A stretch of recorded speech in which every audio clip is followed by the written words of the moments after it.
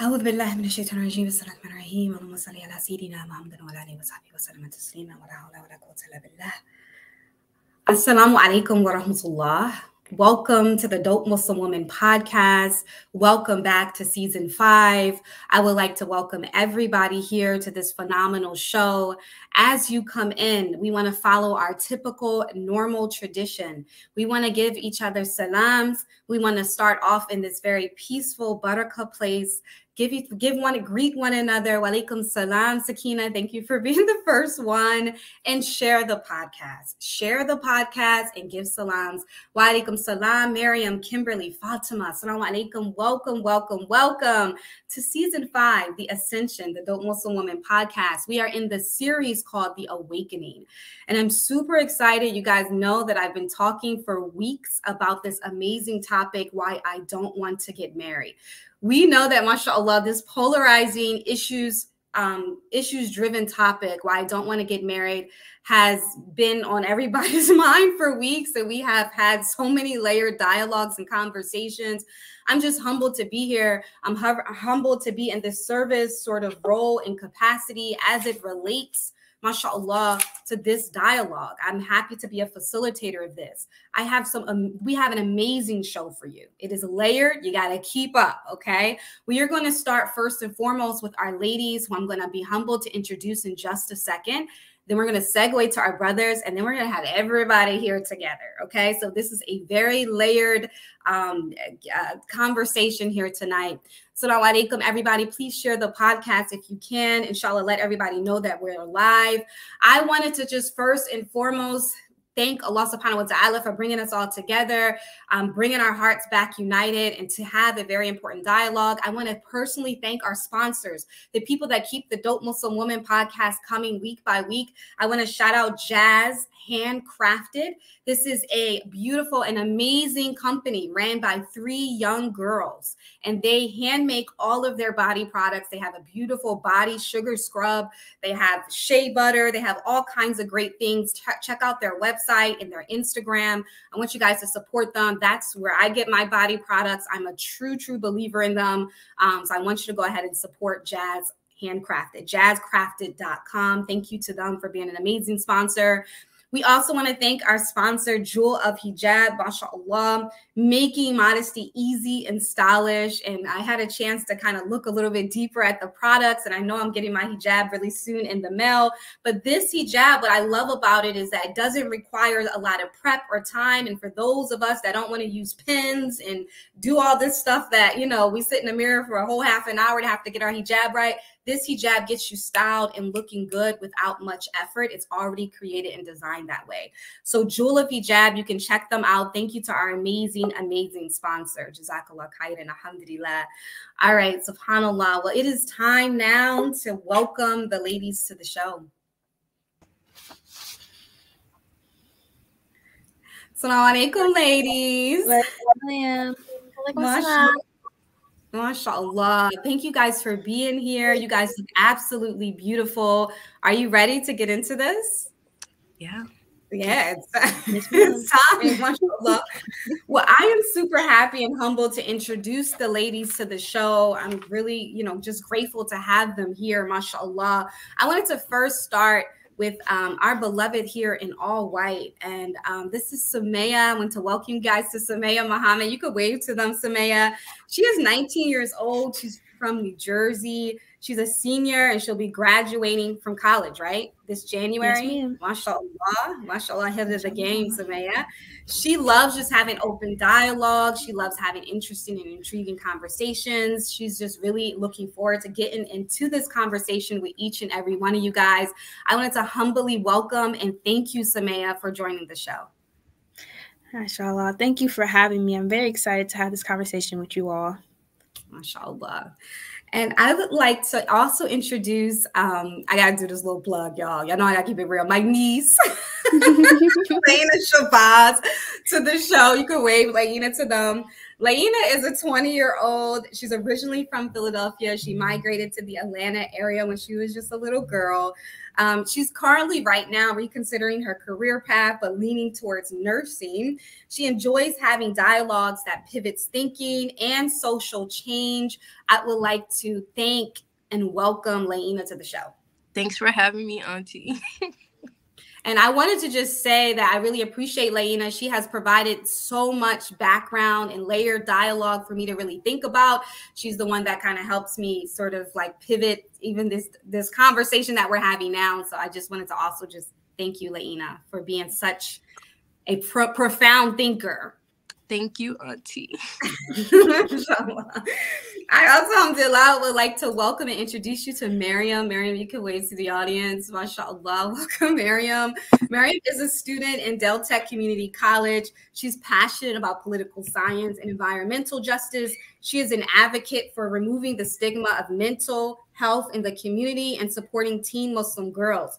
She created and led her own workshop as part of the first youth-led environmental summit in Delaware. She participated in Youth in Government, Model United Nations, and I want to say it's Auxiliary Legion Girls. Am I saying that right?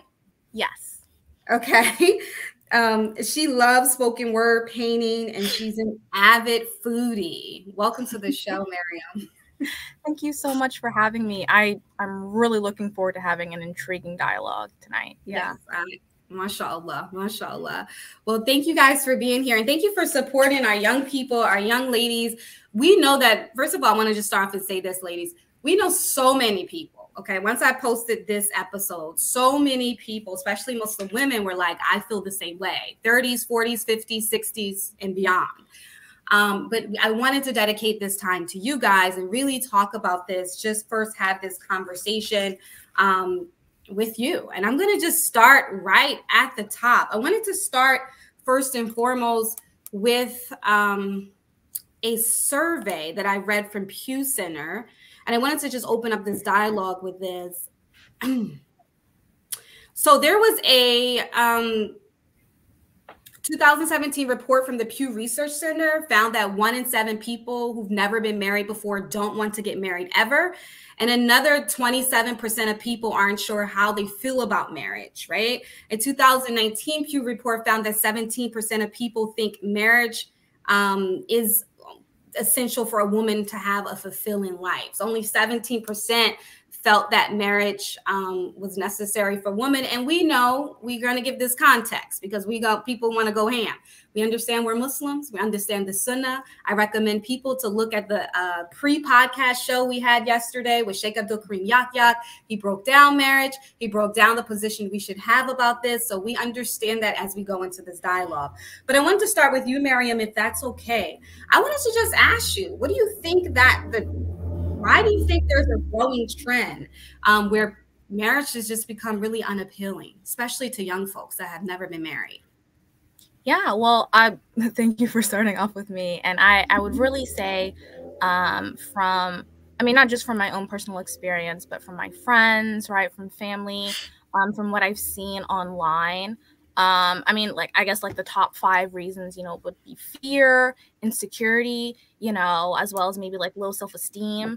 There's also, I had conversations and it also seems like for some Muslim women, there just isn't a lot of good options of men for marriage, and so either, there's this, the pickings are slim, right? They only want to marry within their race, or the Muslim men that they want to marry aren't marrying Muslim women. And then also some youth just have no interest in having long-term relationships. Commitment, there's a fear of commitment as well. This is just feedback that I've been getting, and just a little bit of own self-reflection as well. We live in an age of instant gratification, and so it's interesting seeing how that has an impact in our own relationships. Even as Muslims, we are not unaffected by the age that we live in. And so these are just all things that I think contribute to people's absolute disinterest in wanting to be married. Yeah, powerful. I really appreciate that comprehensive answer. And you're absolutely right. One of the main points that I've heard most is that the pickings are slim. There's not a lot of options, and I would just say far as suitable, compatible partners that people are finding, that a lot of, especially young women, are finding. And this sort of created a big, huge firestorm. People got really upset when I said that publicly. But I wanted to just bounce over to you, Laina. I wanted to ask you the same question. Why do you think marriage is really unappealing nowadays for young people? Why do you think they just don't want to do it?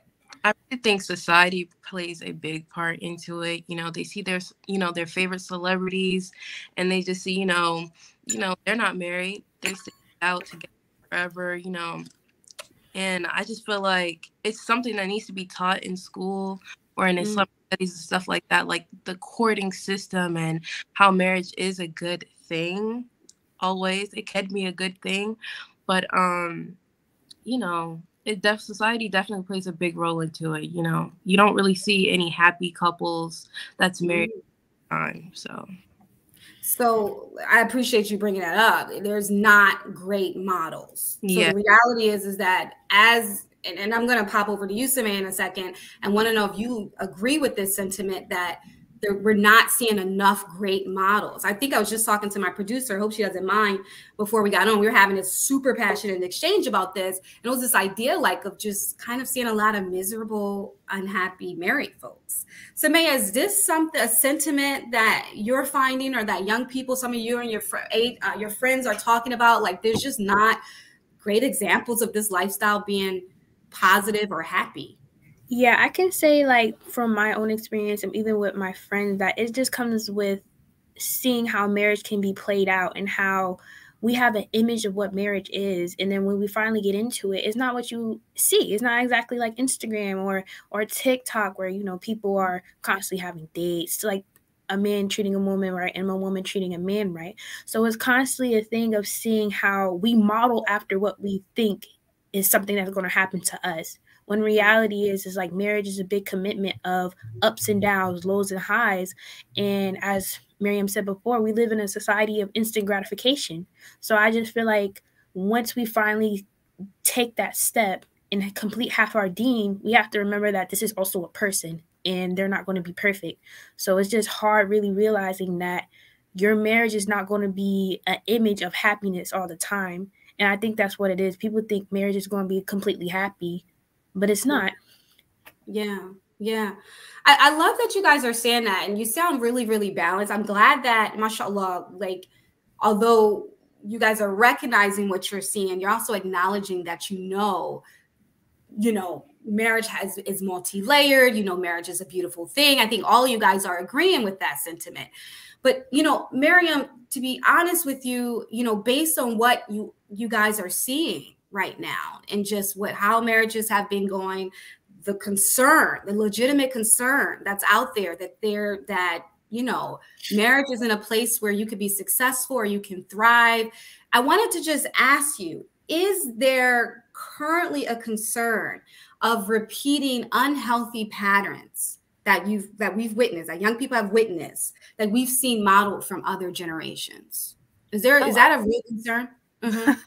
Oh, absolutely. Yeah. I mean, let's just, put it into perspective, right? You as a young girl, maybe you're 9 years old and you see your parents go through a messy divorce, right? Mm-hmm. And sitting right there in that moment, you tell yourself, men are a threat. Men are dangerous. I don't want to be married. Being a wife it's no longer a position of, being protected and being maintained and being safe. It's now be hurt. Repeat that, Miriam. You cut off. You said it's the place where you get hurt. Is that what you said? Yeah, it's like the number one spot that you can get hurt, right? And it's interesting because just to to really if we're going to talk about like repeating like unhealthy patterns, right? I think what we're seeing, like the decline in the interests of marriage, is like an effect of us constantly sweeping things under the rug.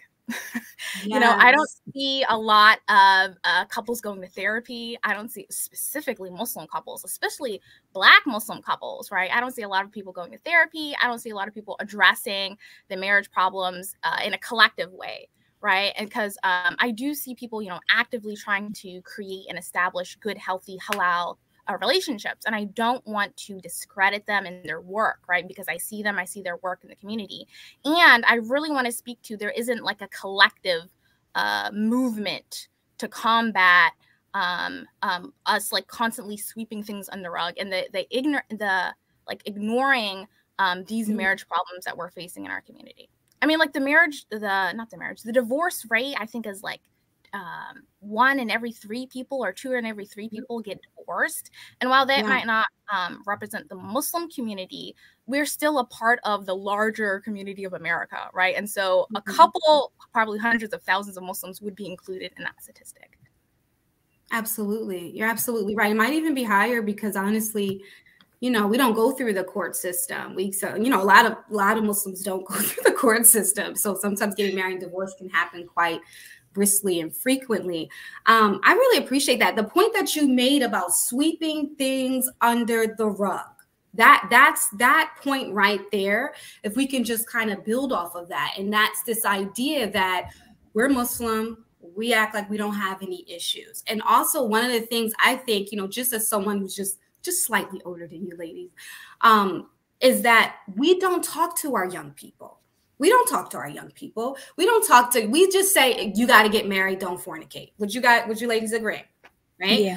So what do you think, Laina, what do you think is missing in these conversations? Like what is missing? Like what are we not modeling? What are we not discussing with you guys to make it even appealing or desirable to enter into this marriage, this union, this way of life that frankly is a bit scary?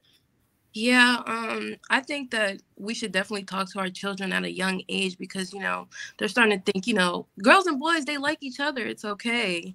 But it's definitely something that needs to be taught because only me just recently, I just started talking to my mother, and started being comfortable with talking to her about, dating or just this brother here, this and that. It's something that's definitely common in the community. They're trying to make it seem like it's, a bad thing. Like girls stay over here, boys stay over here. So now you have children, and then they're, fornication and, haram relationships. And it's just like everyone's just doing what they want to do. And no one's really just trying to be on, the right path and things like that.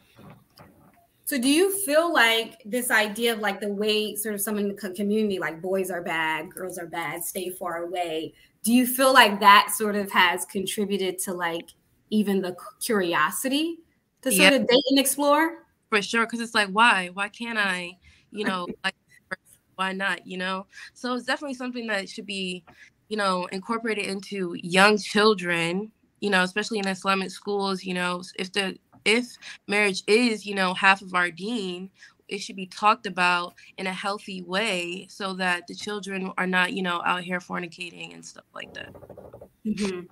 Thank you for that. And Samaya, that's been the big thing. I'm sure you've heard of it. I'm sure you're not. I'm sure you completely have seen some of the promos and things like that. But the main thing people are sort of fearful of by young people saying, "Hey, I don't know if I really want to get married," is that immediately means that everybody's fornicating. Is that a real concern right now? Are young people preferring to date? Is that the real issue, or is it more that we need to understand here? I think there's a deeper issue besides fornication, because as we were saying, a lot of people go into marriage not really knowing their rights. They don't know their right as a wife or as a husband or as a woman or as a man. So when they finally do get into marriage, they realize that it's just not the same. Like, we don't know what we're getting into for real, because we're only, as you said before, we're only told, okay, get married and don't fornicate, don't commit zina. And that's completely understandable. Like, you don't want your child to have a sin on them, anything like that. But I just feel like from that, as we said before, they need to be taught at a young age what you're held accountable for against yourself and what you're going to be held accountable for together. So that also comes from the fact that fornication is committed due to the fact that we don't know how to handle the separation between a man and woman. We become curious, like as most young Muslim women are when it comes to growing up and finally getting into the age of like, oh, I think he's cute, I think this, I think that, is that we're not really taught on how to really decipher the feelings of being patient and realizing that Allah has, we were created in pairs. So Allah has someone for us. Oh my goodness. No, that right there, subhanAllah. No, I really appreciate what you're saying. And you're right. It is a lot. It goes a lot deeper. And you said something powerful. And this is something that Sheikh Abdul Kareem Yahya said last night when we kind of did this preliminary, podcast to prepare for this. He was that most people don't even know their rights. You're force feeding, get married, get married, get married.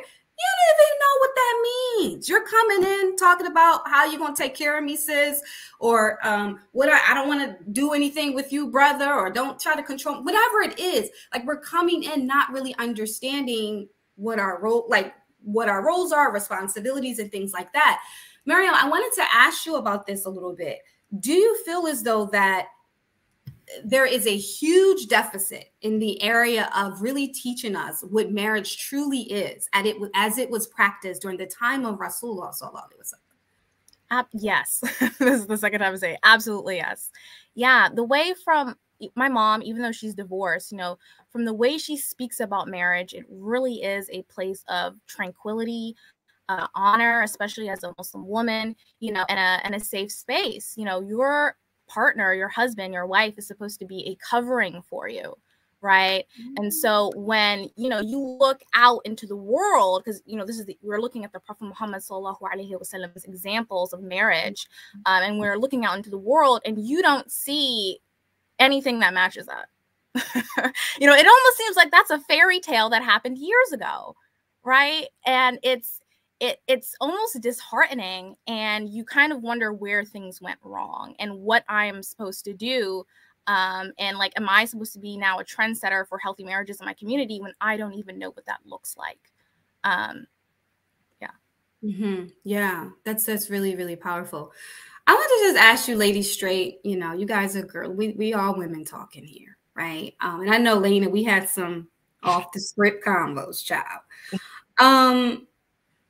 As a Muslim woman in particular, right? And so one of the things I personally have experienced, and I'm here serving as a neutral. I try to be as neutral as I can. Even though I'm a woman, I try to be as neutral as I can on this podcast. But one of the immediate things, I experienced was like this real huge aggressive sort of fear at the idea of a woman deciding that she's not going to get married. Like, there was a huge fear coming from men in particular. What's the pool like, Lena? What's going out here in these streets, child? Like, we just got to have an honest dialogue. We got to be honest. It's scary out here. It's scary.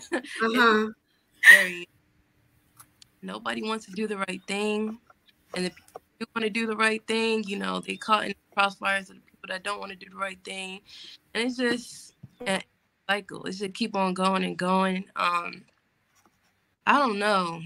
I really don't know what. So how are you guys being approached? Because I've been out the game for a minute. So how are the young ladies being approached? I'm going to ask all you ladies. So get ready. I'm going to start with you, Lena. What's common now? What's happening? Well, people would like to get you, take you out, stuff like that. No one's really like, well, let me get your dad's number or something. The traditional way is not how it's supposed to go. And that's another thing. Is it really taught in schools how you should approach the courting system, like how it should go? It's not really, so they're just going off of society, like, hey, I like you, let me take you on a date. That's really how it is. Like, you're pretty, let me take you out and we'll see how it goes. It's really just like that. They'll show you, what they want you to see for a couple weeks. You know how it goes. It's weeks now. It used to be months, Lena, back in the day. It's weeks now. A couple weeks, okay. They want you to see in a couple weeks, and you either like it or you don't. And like Samaya said earlier, like, yes, we are human and we make mistakes, but I feel like that shouldn't be,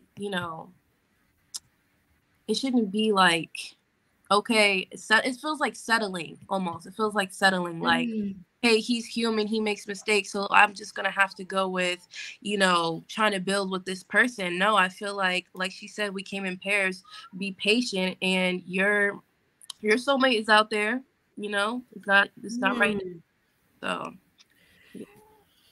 Okay, so I love that. Thank you, Lena, for that. So she said that it kind of feels like settling, like what's being presented, how you guys are being approached and courted. Let me get chit chat. We call it the chit. This is the chit chat. Everybody want chit chat. Nobody want to commit to anything. So, May, are you finding the same sort of struggle and issue? I want to hear from you. What's really happening out here in the streets? What are your personal experiences as it relates to courting, getting married? What's the pool like?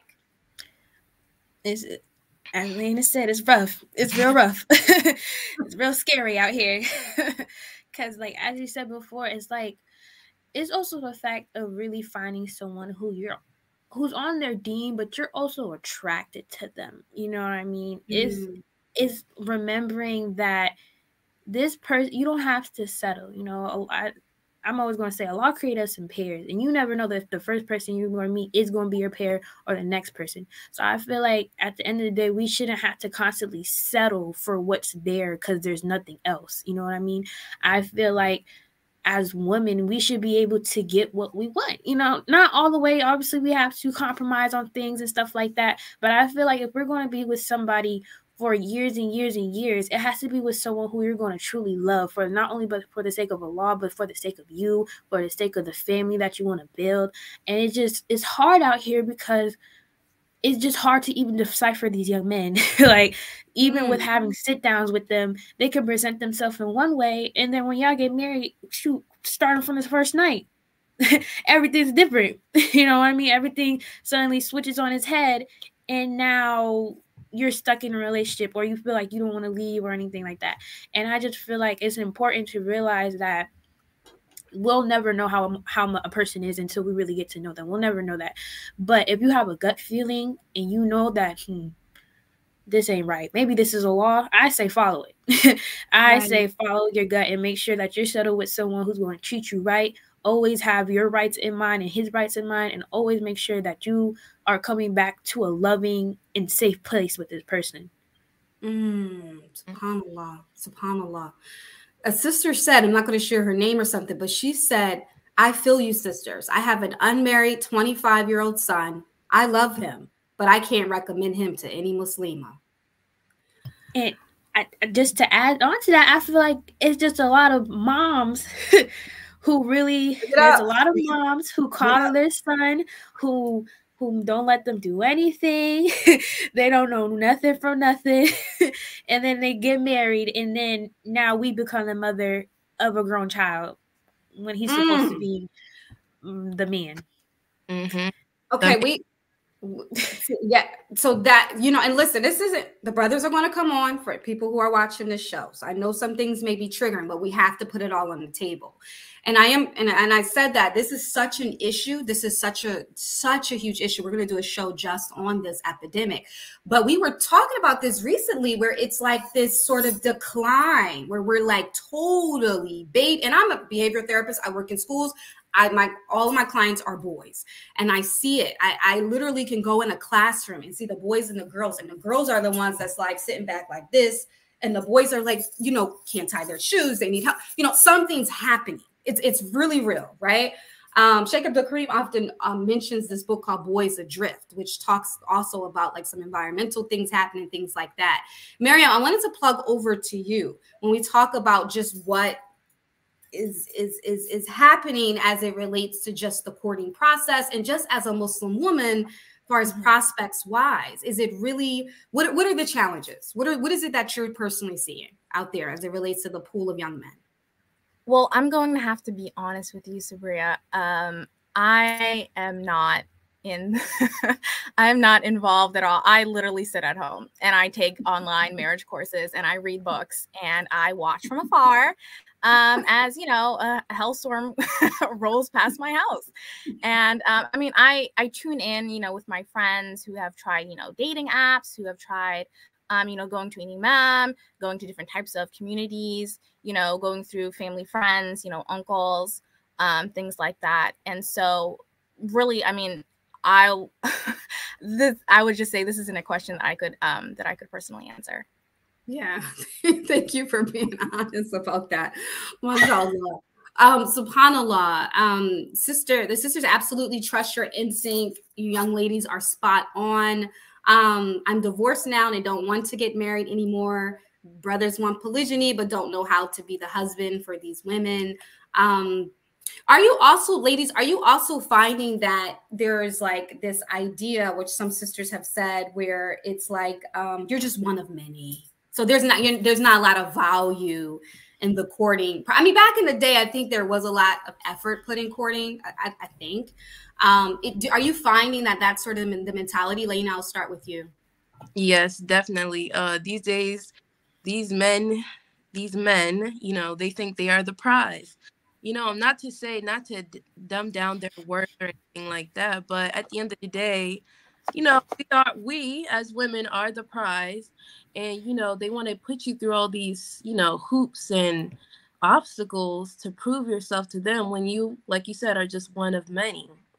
So it just really goes down to, are you masculine enough? You know, there's no men in the home. You know, it goes back to, there's no really men in the home. So it's just the boys are being grown up by their mothers, coddled and babied. So there's no masculine men. They're not masculine. So you can't bring out your feminine energy and, you know, be the women in their eyes that they want, type thing, but they're not the man that you want. So it's just like, you know, it's like this tug of war. Like, you know, it's a struggle. It's a real struggle. Subhanallah. Wow, mashallah. I appreciate that. I appreciate that that sort of adding that layer as it relates to the feminine and masculine. And we know both as women, even as it relates to our femininity, is no secret as well that we're moving more and more to the masculine. That's also a challenge. And I've heard young men also speak of that. And then there's also, you know, there's a decline in masculinity as well, which, you know, like I said, that's proven. The research is really there. And then when we're not operating in that, our correct energy space, we see all of these sort of problems and issues. SubhanAllah. I wanted to ask, Miriam, I'm going to jump right up to you. How, like, there was something brought up to me by Malika, and also this was a concern by some young brothers that they mentioned as it relates to the role of finance and economics. And just that, you know, times are kind of, you know, rougher and rougher these days. And these are things that are also being considered as people consider going into a marriage. How much would you say finances, the role of finances in money? Some women are opting not to marry because perhaps what is being offered is not 100% maintenance, just because of the times and the challenges. These are just things that I'm hearing. How much do you feel like finances and economics play a role in us not wanting to get married, specifically as Black people? Yeah, well, I would say I see a rising trend in 50-50 relationships. I have no idea where that came from. And a lot of women are turned off by it, right? And to be honest, 50-50 relationships doesn't come from Islam at all. Like it really is 100-0. I'm talking about finances, 50-50 finance, maintenance, yeah, 50-50 right? finances. Yeah, like money, like, you know, I'll take care of, you know, these bills, you take care of that bills, and together, like the whole thing works. But that's just not what a lot of women are looking for. I wouldn't personally want that either. But I mean, if we're going to look just based on the economy, like the cost of living has risen in America, you know, and you can no longer get by comfortably on single, you know, parent or like single spouse income, right? And so it may come to a point where both the woman and, you know, her husband are going to have to work, depending on how much, you know, either of you make, or, you know, all different kinds of factors. It's just coming to a point now where we need both hands on deck. And so, you know, I can't blame brothers for being really picky and selective when it comes to finances, because like, it's like the water is rising and we have to do all of our best to stay afloat. Yeah. That's a really merciful point. I really appreciate you bring it, because we often look at it from one lens and we look like, well, this is what Islam says, but you also brought in like kind of what's happening and the pressure that the brothers are feeling, which they've personally shared that with me kind of off script in different surveys I've conducted. Lena, I just wanted to ask you, as it relates to finances, as it relates to this sort of 50-50 thing, and some people are even saying it's not even 50-50, sometimes it's 100-0, people looking to be taken care of. Is this pretty common amongst young people? Yes and no. Okay. You know, married young, it should be not it should be, but if, we're just getting our lives together, growing and building together, 50-50 is okay. But once you get to a certain age, it needs to be 100-0, like completely. Because that's just what the men did back then. I feel like it should be carried on now, but there were no men, there's no men in the home. So it's just like, why should I pay for this? You have your money. You should be able to pay for this. You should take me out on dates, stuff like that. The men. Are people really asking to be taken out on dates? They do say that, they do. They are like you pay for it. And yeah. Yeah. So it's interesting. It's Okay. And so, Maya, when it comes to the same question for you as it relates to finances and economics, how much of this is playing a role in just a decision not to get married? I just feel like, as you said before, there's just been an increase in everything. There's just been an increase in everything. So it's going to be hard just relying on one income in the household. But I just feel like people have to remember marriage in Islam is not always about equality. It's about equity. It's about realizing that, sometimes I can give you 20-30. Sometimes I can give you 50-60. Sometimes it can be level playing field. But at the end of the day, in Islam, his money is his money, his money is my money, and my money is my money. So it's just like, you got to remember, you're supposed to provide. He's supposed to give what he can. But at the end of the day, when it comes to finances, things are going to be tough. But if you can, that's why it's hard for men to get married sometimes, because they're not at the place financially to really take care of another person, because they have to also take care of themselves. You know what I mean? They have to realize that if you want to be married and get taken seriously, you have to have something going for you besides, I was highly recommended. You know what I mean? It's just like, my father said he was a good brother. I was like, well, is he making a good income to be a good brother? You know what I mean? It's just like, it's just different nowadays, because money is something that's very important in marriages, and people have to realize that if you want to have a lasting marriage, you need to learn how to be able to take care of me in the house. Right. So I love that you said, Samaya, that the equity is important. And in the idea that, sometimes we're going to be working in this together. There's an understanding there. We're building together. But this is what I'm thinking, I'm hearing you saying, you could correct me. But as long as it's understood what Islam says as it relates to finances and maintenance in a marriage. Is that what I'm hearing you say? That we can be in this together, but okay, go ahead. Yeah, like what I'm saying is that people have to remember the Islamic ruling when it came to taking care of and having and giving the rights to the wife, is that she's getting taken care of by the man now. So it's just like, she's not supposed to work if she really has to. You know what I mean? The man is really supposed to be the one to help provide in the household. But if it comes to a point where we both can work together and build up a life where eventually he can just take care of me in a way where I may not have to work, or he might not even have to work either, but he's still taking care of what he needs to be taken care of, that's when I'll be like, yeah, I'll still help. I'm not going to sit here and be like a pretty princess and not do what I have to do, like in this type of economy. But at the end of the day, the Islamic ruling is that he's supposed to take care of the person. He's supposed to take care of the woman. And if he can't do that, then he's not supposed to be married right now. If he can't even handle his own finances.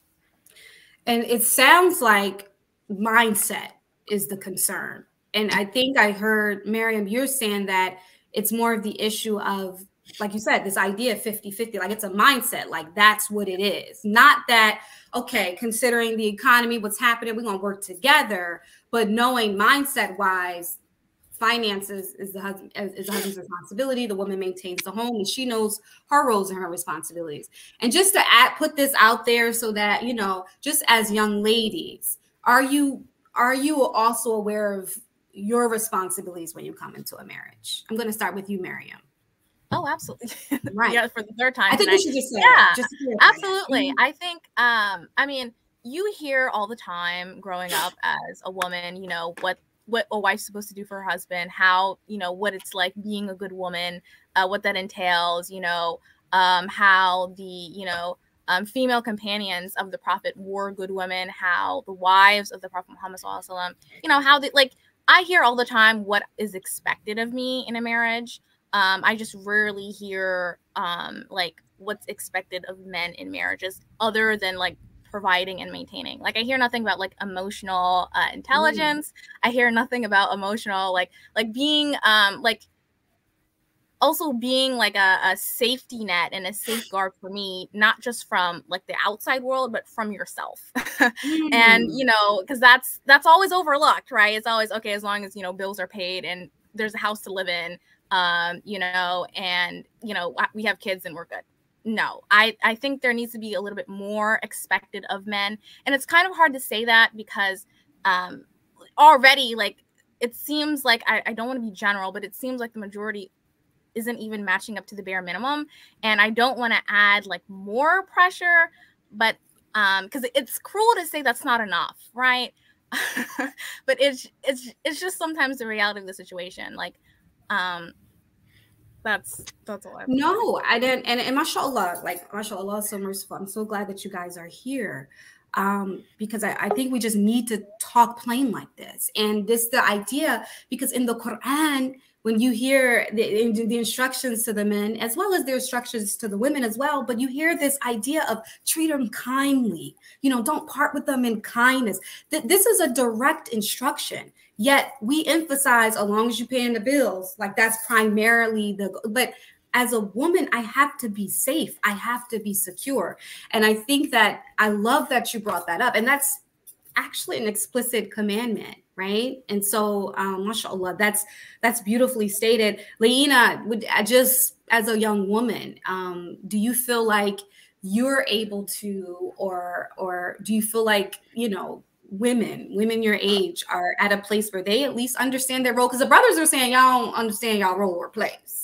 If that the ladies is very much okay. They just think just because they have to, you know, pay, like Miriam said earlier, like just paying the bills is not enough. You know, we need you there emotionally and a safety net.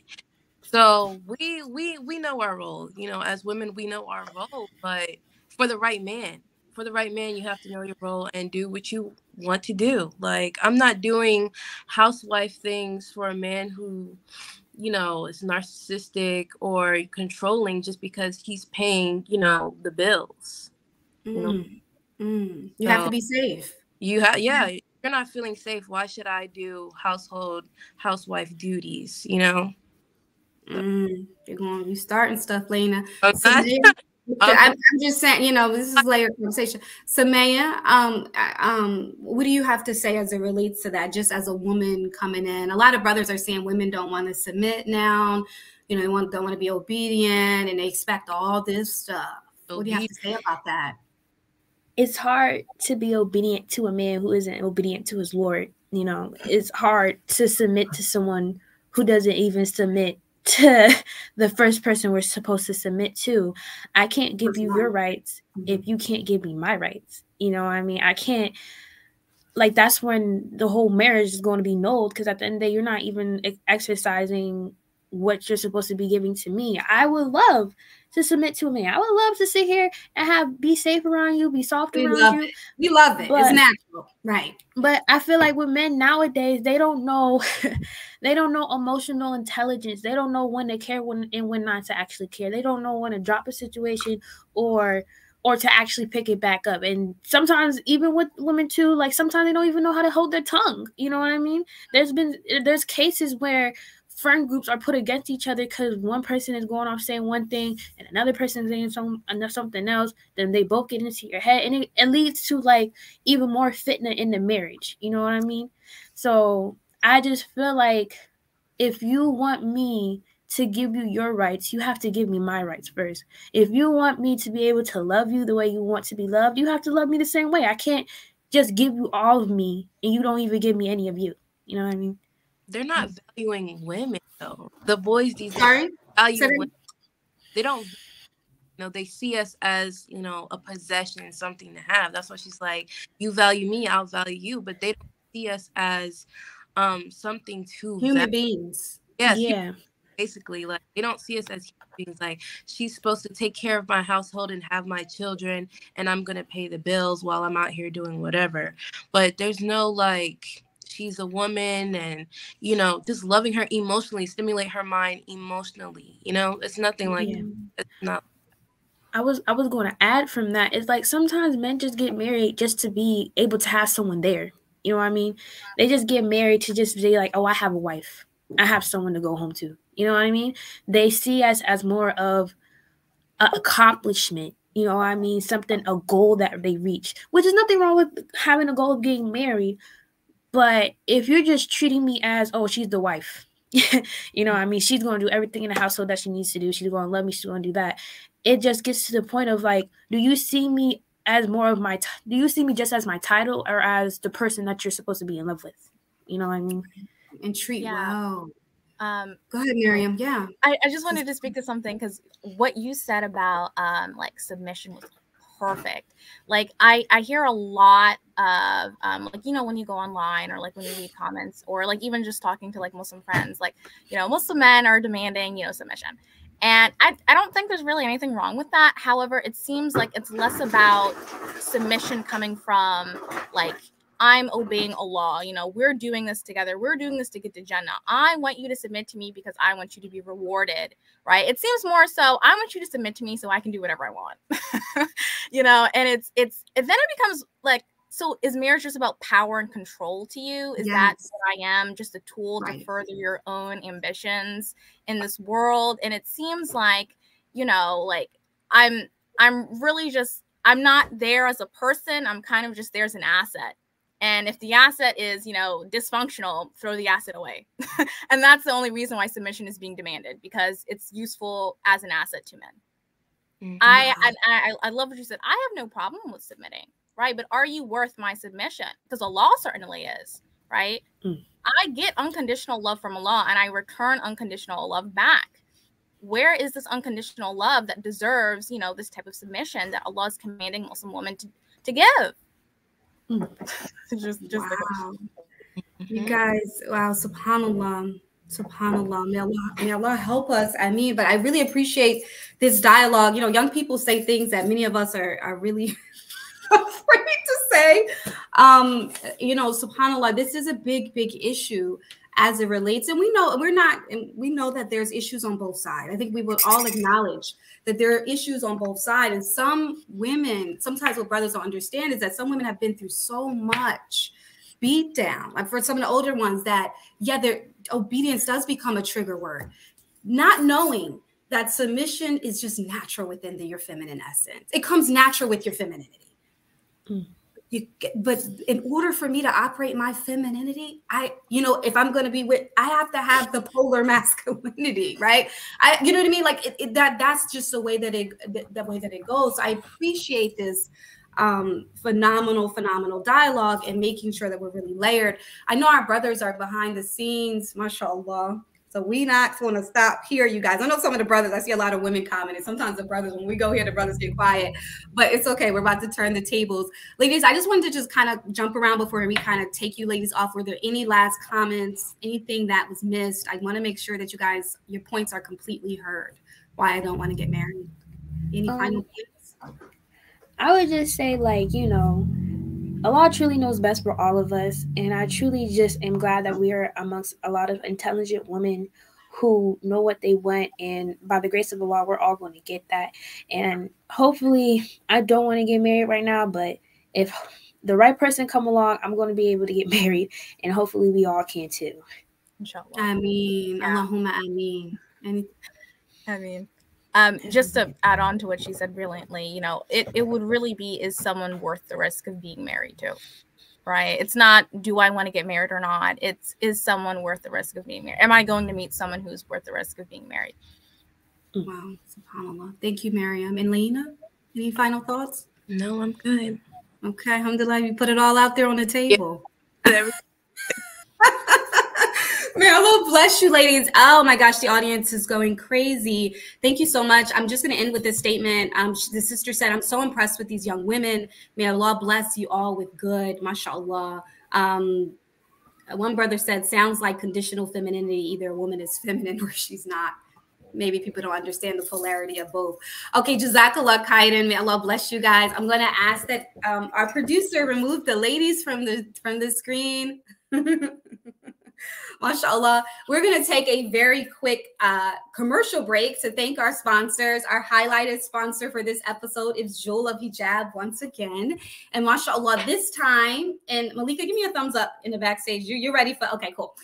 This time we're going to do just a very quick tutorial of Jewel of Hijab. I want you guys to see how this hijab works, okay? Because I know I'm talking about it, but we got to see it for ourselves. So we literally have a 60-second commercial break, and we're coming right back with our brothers. Enjoy.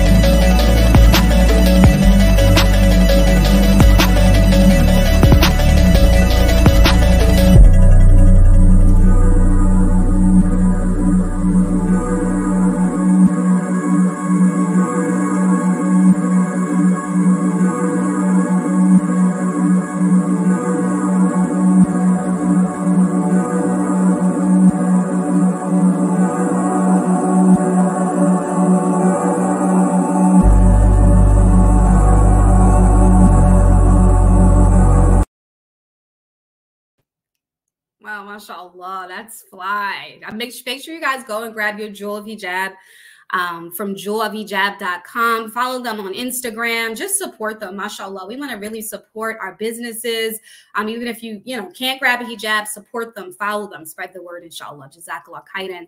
I want to make sure our brothers are on screen. Are we here? We have our brother Yakin. We're going to call for him, inshallah.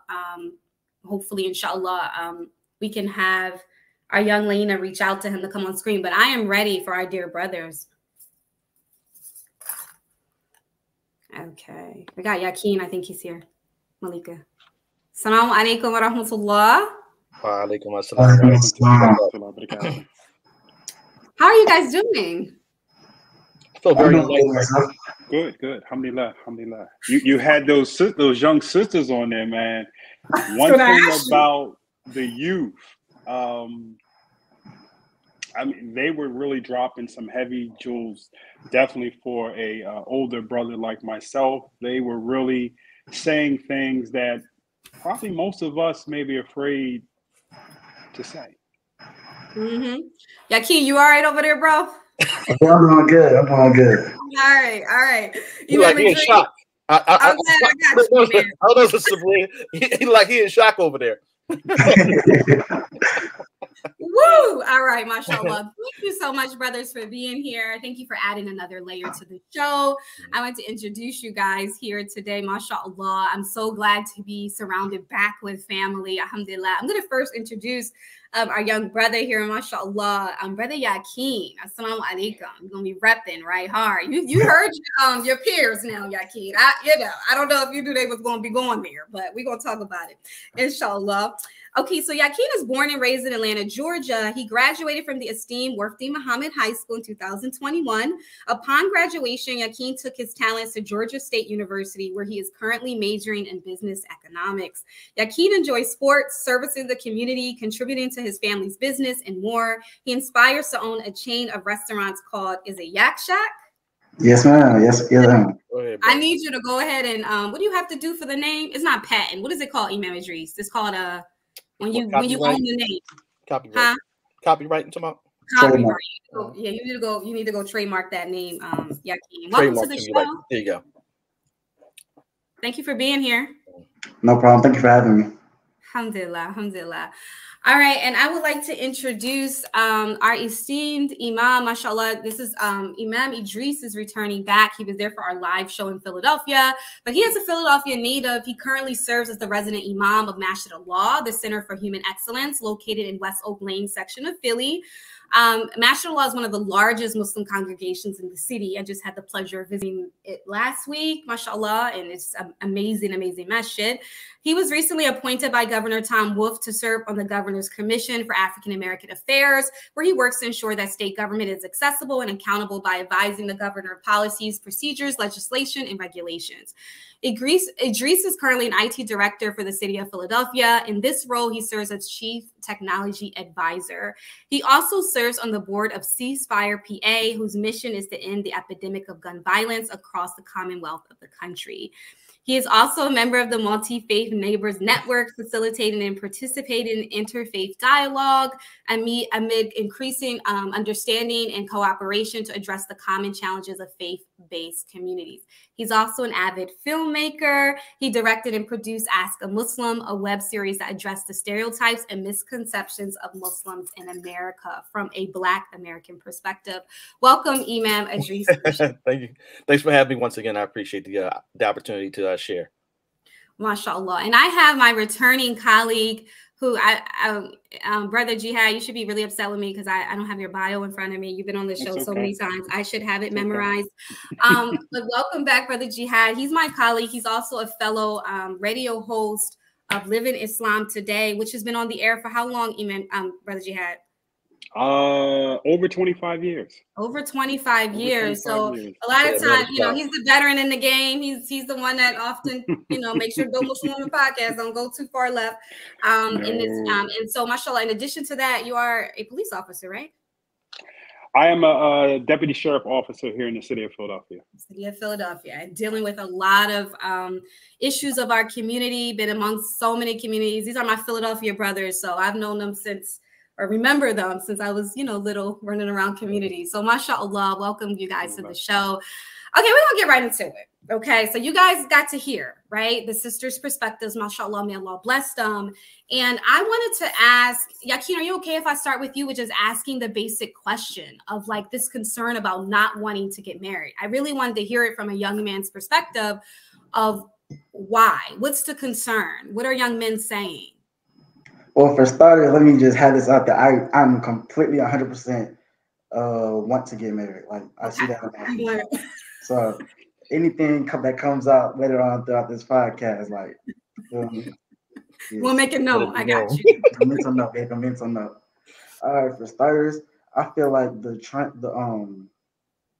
chain of not wanting to get married really stimulates from the households, right? So you have a number of households who really don't really show how marriage is supposed to be viewed. They don't teach it. Like the sisters were saying, don't teach it at all. Like you're just supposed to wake up and, oh, I'm gonna get married. That's just not gonna happen. Especially if you are in the dunya for real. So it's the society today and then your household. And especially if you don't have a mother and father who are together today, then you don't really see the benefits of marriage. All you see is the wrongs that come out of marriage. So then you got that. Then you have how society looks at marriage, right? So it's like the terms, the phrases, even how you even speak about marriage. Like a lot of people, when they say they're getting married, they use the term, I'm being tied down. So it's like two sides of the same coin. To be tied down, you know, you're holding your roots. That could be like on the good parts, like you have foundation. You can have growth from being tied down type stuff. You feel me? And then when you being tied down, it's like being held back in a sense. Like they're weighing you down from your true self or to be free in a sense. So it's just how people look at marriage as a total, and they get the ideas of like, well, if I'm being held back, if I'm being taken out the game, then why should I do it? And that's what all of why I'm not gonna get married for it. If I'm gonna be taken out the game, I'm not gonna be able to be my true self or get to the point in life where I'm trying to get. If marriage is not gonna help me, why should I do it? Wow. No, that's powerful. That from a man perspective, I could honestly see or understand this whole perspective of being tied down, it kind of taking you off of your goals, your game, because now you got to take care of another person. Is that sort of the thought, or just having to take care of a woman, the kids, and all of that, taking that off of where the track that you guys want to go as men. And I know not you in particular, but this is what you're hearing. Is that what you're saying, Akeem? Yes, ma'am. Yeah. Nah, is it okay if I give a little take of my, like, how I see it? Please. Yeah. So for me personally, I feel like, so I know for sure it's in the Quran, right? I can't give you the direct quotation from it, but it's like paraphrasing. It was like, men are put here to maintain and provide for females. So if that's your job, then you're not really a man unless you maintain and provide for a female. So if you're not doing those things, then what are you? So, yeah, King. Go ahead, brother. All right. Thank you so much for that perspective. I wanted to jump over to you, Brother Jihad. I know we talked a little bit about, even why coming on this show is important, because I know you're a brother that, has been married. You got married young, right? Or no, a little young. Define young. I came right into Islam 27, 28 years ago. And the words from the brother after I took Shahada was, all right, now you got to get married. Right. I was like, what do you mean? I got to get married. I got to give up, and that's all you heard in the community, when that's what we preach today. You just took Shahada, or you're freshly out of a divorce, and they're saying you got to get married. You got to get married. And there has to be a healing process, first of all. If you're just coming into Islam, I think you need to learn more about your faith before you run and jump and get married. I get the whole understanding of that we should be married, but also understand that both the brother and the sister have to know what their obligations are to Allah, to this deen, and to themselves as a new convert coming into the religion.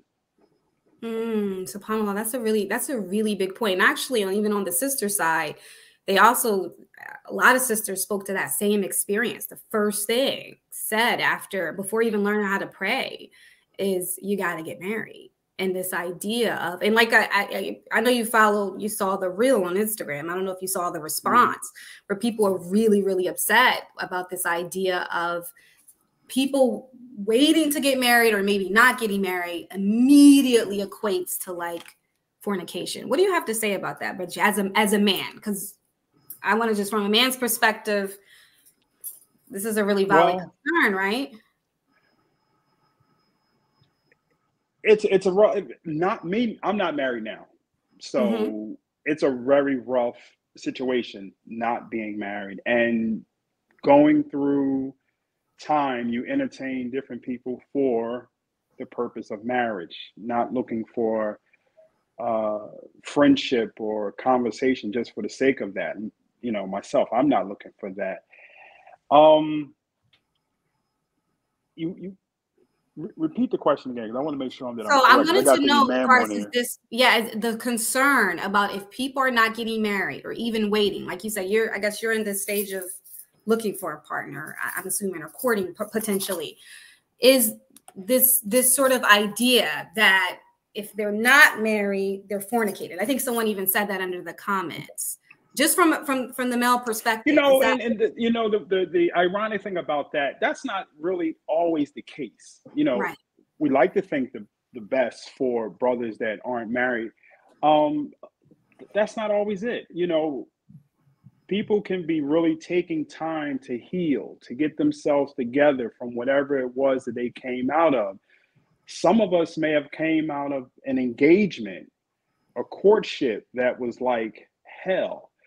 And you need time to get your mind together. You need time to really get yourself together from what you just came out of, because that situation, and I'm speaking for myself, if you allow me to, the situation of courtship that I was involved with was good. It started out good, but towards the middle and the end, I found that Allah saved me. Allah saved me from what I want to call a bullet. I dodged a cannon, if I can say that. So, everybody's not fornicating. Right. There's, we're in the process of really just taking a moment, an opportunity to get ourselves connected financially, to get ourselves connected back spiritually, to come at peace with yourself, and to look at your previous situations, your previous marriage, and say where you don't want to go wrong the next time around. SubhanAllah, I appreciate that. Imam Idris, I wanted your perspective just as a leader and as a young imam, a youthful imam, mashallah, that probably has a bit of a pulse of what's happening in the young community.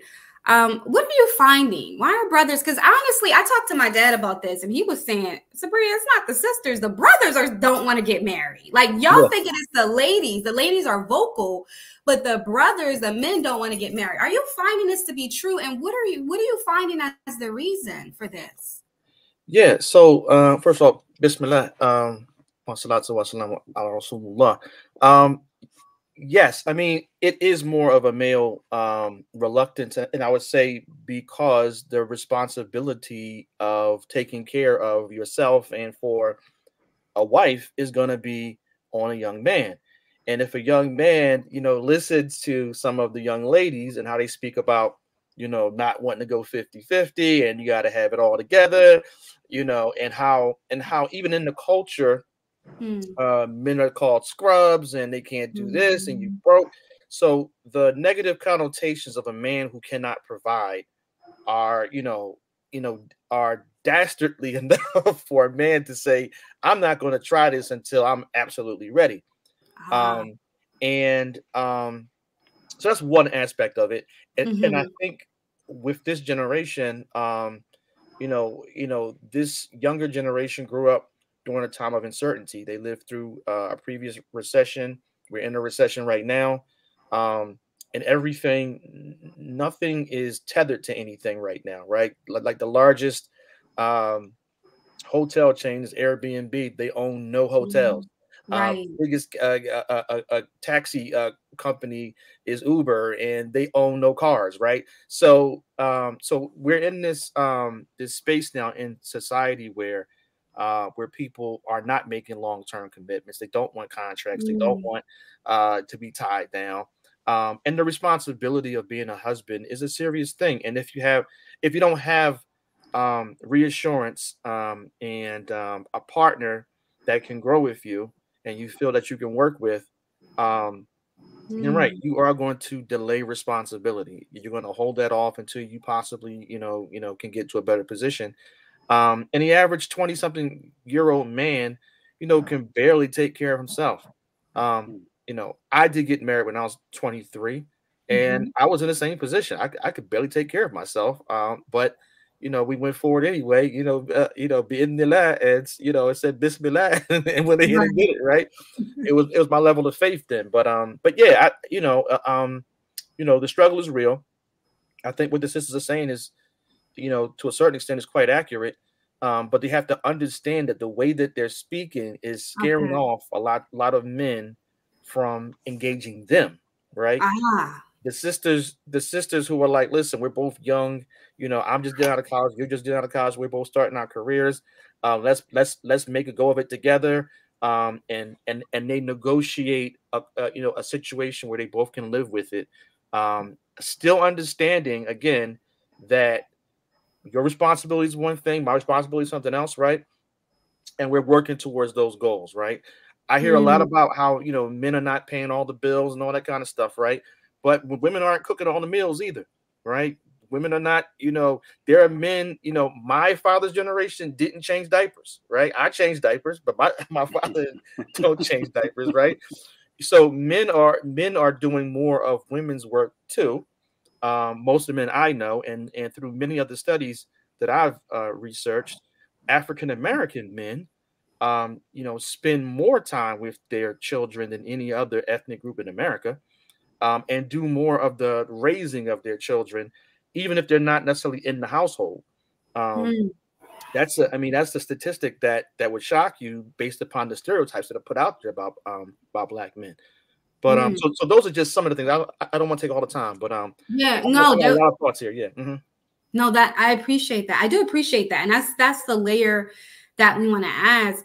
Yakin, is it true? Can you relate to what Imam Idris said, just as a young brother? And I mean, you're in college, you got business plans, you got goals, but is it a bit of a turnoff the way the women talk about, you better provide your money, my money?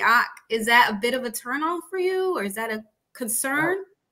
Well, for me personally, it's like, but before we me personally, I'd be like, I see it as like a challenge because like I like challenges. That's how I see everything. I'm like, okay, so you telling me I can't do this, well, I'm gonna go do it, and then tell me, like, you see what I'm saying? That's how I see everything.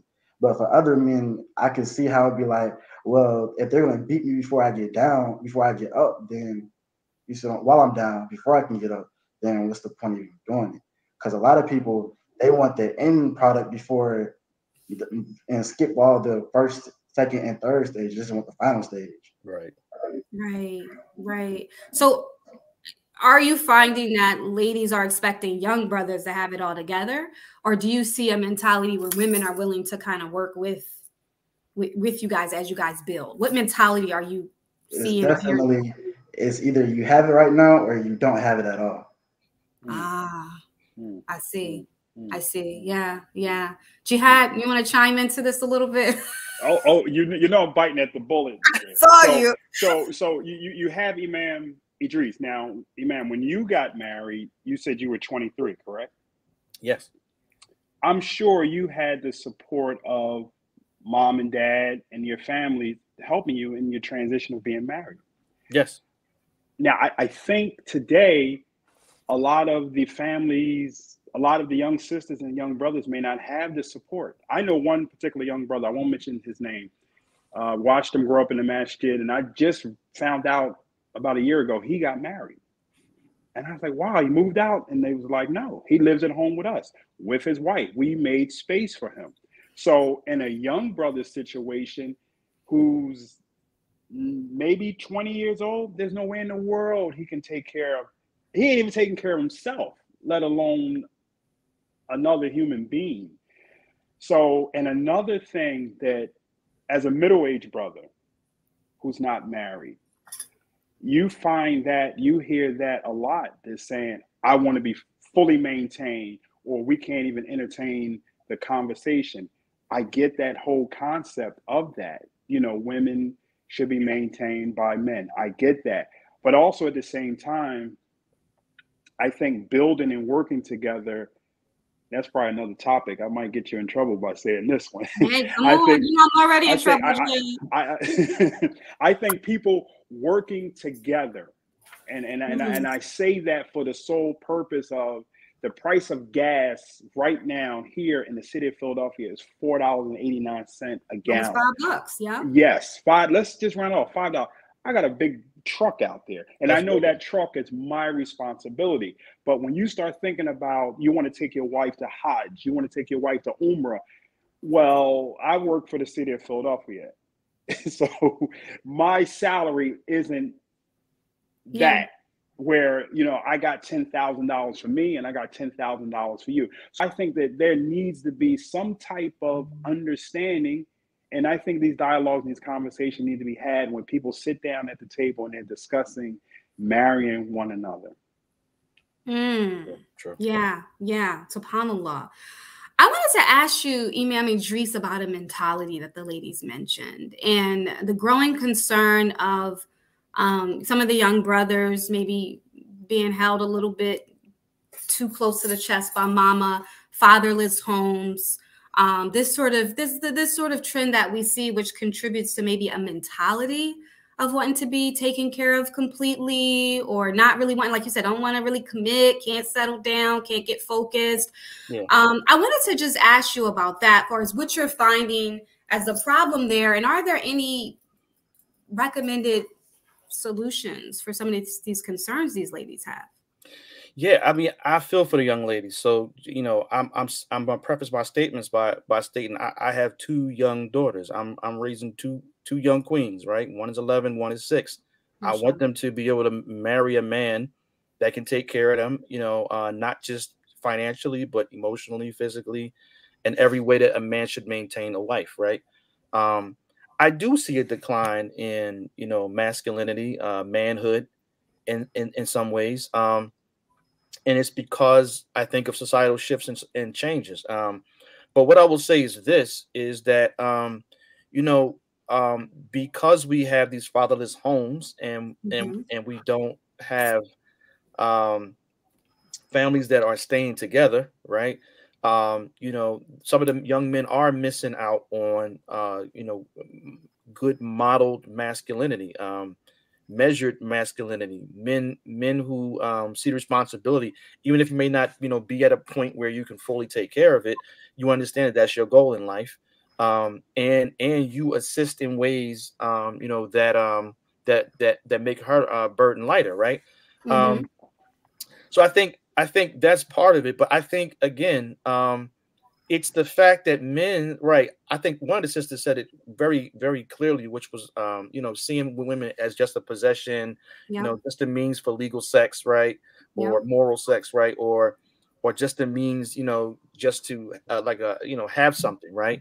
Men don't understand, you know, that you know, the best provision in this life is a good wife, um, and when a man doesn't have a vision for his life, when he doesn't have a goal for his life, right? It's easy to dismiss a woman or dismiss the importance of marriage, right? Marriage and having a good bond and having a good partner for your life is setting up the foundation as a springboard for your career, springboard for your social life, springboard for your vision and goal in life. And many times, you know, men linger in this period of, you know, jumping from woman to woman, or not getting committed to anyone because they really have no collective vision for their life, and they don't have anything to call anybody else to, right? So so having a vision beyond just your personal satisfactions and desires is really key to that, because that then requires that you build with somebody. It requires that you have a partner, you know, and you build a strong family, which helps build strong communities, right? But if we don't care about community, if we don't care about having our own schools, care about having our own businesses, care about protecting our neighborhoods and communities, if we don't have visions like that, if we're just about, you know what's for dinner, then right, you don't need a wife, bro. You should just sit this one out, right? And the brothers who got vision and want to build something, those are the ones that need somebody by their side to help them, craft a future for our community. So that's really what I see, and that's part of what, my teaching is, and and it's continued from the community that I come from, which is that the fully realized life is community life. Our prophet, peace and blessings be upon him, he was a prophet in Mecca, and taught to people and got a small following. But when he transitioned to Medina and established the masjid and then established a society, that's when Islam became a force that could transform a society, that could really be a positive thing, right? So that's really what I'm seeing here. Vision, lack of vision. You gotta get to there. Yeah. SubhanAllah. Jazakallah khairan for that. MashaAllah. Yakin, I want to pop over to you, because one of the things the ladies sort of emphasize, and I wanted to just sort of ask you about this idea of like kind of safety, like wanting to not just, like you said, okay, the brother has vision. He can come in, he say, I'm gonna take care of things, or I got you, sis, financially. But do you feel like there is an issue as it relates to men looking at women as possessions, and also just this element of not being developed enough to like be an emotional safe place for a woman? Is this a real concern? Do you feel like young men need to do better with this? What's your opinion on this when they talked about just wanting to feel safe with their husbands? Well, for starters, I feel like a lot of people nowadays are emotionally closed. Like, we're not expressive enough.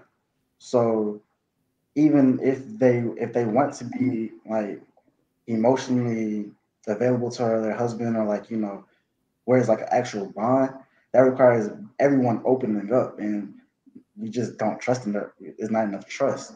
So I feel like that'd be the main problem. Are men not trusting? Are you saying that on the male side that it's a lack of trust? It's To both open sides. up? Okay, both Both sides. sides. Yeah. It's Yeah. it's just like a scary, like you're scared, and then it's the trust behind the scaredness, like, and then you got the commitment building up too. So you got all those three things working together, and it's just like you're just there, you just shut down. And you know what happens is people have to find ways to cope. You have defense mechanisms, and that's how toxicity brews. You know, it starts with this place where people, you know, this lack of safety. And then from a lack of safety, the breakdown of connection happens. People don't have a good sense of belonging. I don't belong here. And that's when you see sort of these dysfunctional trends. So I really appreciate you for acknowledging. And you're right, it's on both sides. Like, I mean, we come in with our, you know what I mean, with our hands drawn out. Y'all need to prove over a long period of time that we can trust y'all. You know what I mean? But Sister Sabria, you know that goes both ways though. Okay. You know, brothers, we enter into courtship, we enter into marriages, and we feel the same way. Like, we want to be loved, we want to be respected. And there's a matter of trust. Right. Can I trust you? Can I feel safe with you to give you me?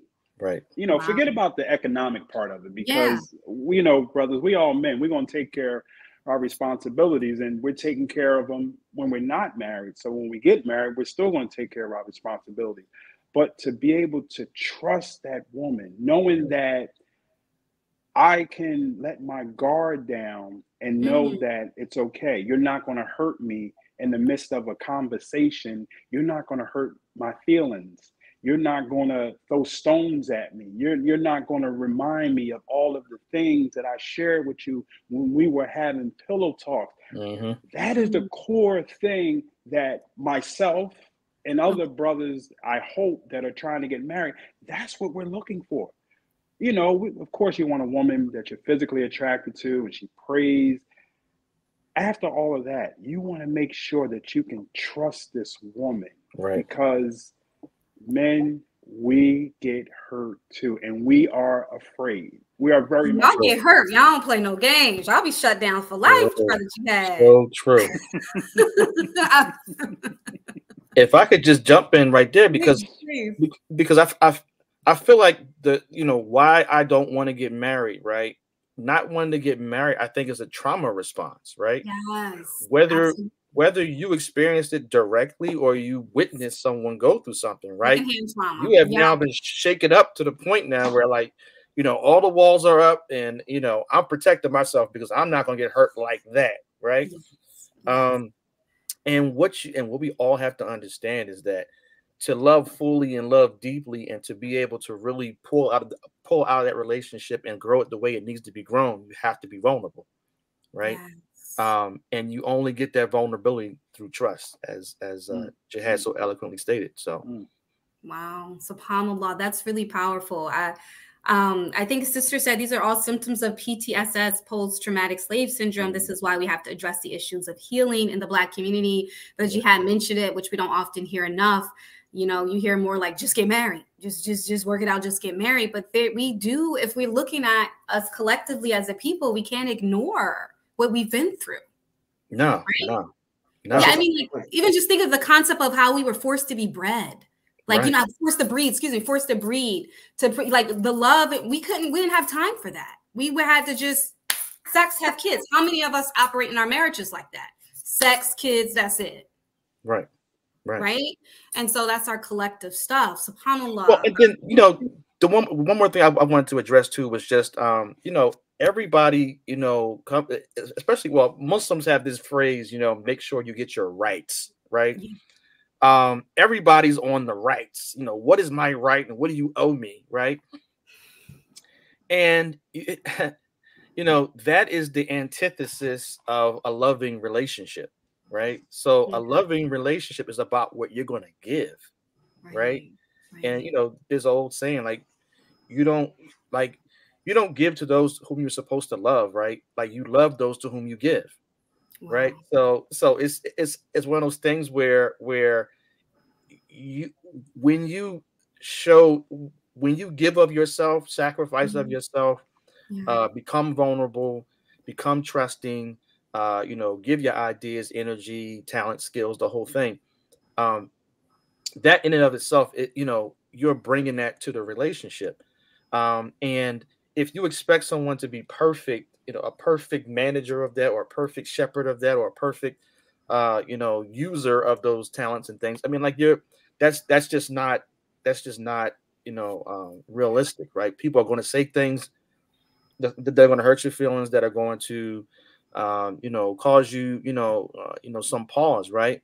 But what we have to understand is that, part of being in a loving relationship is becoming, as has been coined before, a professional forgiver, right?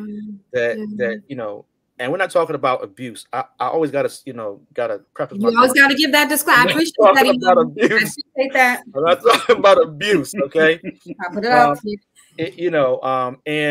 And that is different for everyone, right? Because one person might be able to deal with a certain level of criticism, right? And others, this is abuse to me. I can't deal with this, and it breaks your confidence, self-esteem, the whole thing. So, but the whole part of it though is that right? We grow up watching Hollywood movies, and people fall in love, and it's passionate, and they're making love, and they're knocking things off the table, and they get married, and then they live happily ever after, and that is not marriage. That's not reality.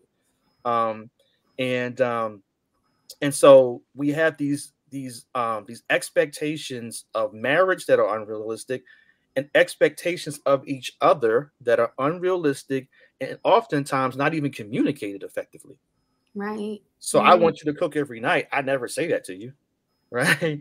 I want you, to pay all the bills. I want you to wash my car every Sunday, or I don't ever want to touch a gas pump. You don't say that till after you're married, or so some of these things are, have to be negotiated. And what I always say is that people typically can get along as long as they agree, right? Most people are agreeable, and everything is sunshine. At the front, right? As long as we agree, right? Especially when they're trying to get you, Exactly, right? But the problem is when we disagree, right? Mm-hmm. Can we be agreeable as we disagree? Are you going to call me some ugly names? Are you going to curse at me? Are you going to call the cops on me? Right?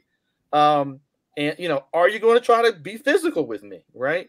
And so that's where relationships don't last, where they can't get together. Then if you have children or people that witness these things, they become traumatized by it. And certainly, a sister said it earlier. She said, marriage is the place where you get hurt. Right? Wow, I mean, when she said that, it blew my mind, right? Yeah. And so that's a perception that has to be, really reshaped and challenged in a way that is positive, meaning that, as was stated, we have to highlight more thriving and positive images of marriage, I think. And the issue with that sometimes, is simply that, people have been married as long as I have, right? And and it's been continuous, right? Is that we always know that marriage is an ebb and flow, right? So you never take it for granted. You never act like you always know them 100% and take it like like it's going to be there forever. You have to treat it like something that you have to constantly nurture and know the sensitive nature of it. So absolutely. These are all things that have to be considered, I think. Jazakallah khairan for that perspective. I wanted to ask, and then we're going to bring everybody back on the table in just a moment. But I didn't want to, kind of breeze over this point. Brother Yakin, the ladies are really feeling like, the young brothers or men are not valuing, are not really valuing them. Like a woman comes a dime a dozen. I get one, I get another. And work out, just get another. Is this the mentality, or are women just kind of super sensitive? Another brother shared with me that the standards that women are having now are so unreasonable that the brothers can't even keep up with it, right? What makes them upset? What boundaries they have now? What makes them all these sort of layers that are like ever changing. First I wanted to ask you, do you find that as young men that the value for women is still the same, or is it sort of a dime a dozen type of thing? Well, that's a tricky question, because it's like, okay, yeah, we'd be like, if I can't get this, if this one doesn't work out, then I'm gonna get another one. But I feel like that's how everyone thinks. Okay, Like fair. they're just all leaves from a tree. They fall, I'm gonna get another one. I'm gonna keep on picking. I'm gonna pick until there ain't no more. But there's always a plethora of them. So that's how I see that too. But then it's like we do value our women because, like, it's a saying, behind every great man is an even greater woman. Like, you gotta have that type of backbone. You gotta have that type of affiliation behind you so you can be successful. So I don't think the value of women has diminished, but I feel like since everybody's got that mindset that you're not say special, so to say, but there's more. It's like I have so many options that if you are special in your own way, there's also another person special in that way, and he could probably do what you can do for me and better. Like, that's the mentality. Brother Jihad, is that common, or that's what you see also in the brothers? I mean, that, hey. So many out here, right? So many. Yeah, well, the young brothers are going to get all the brothers in trouble. No.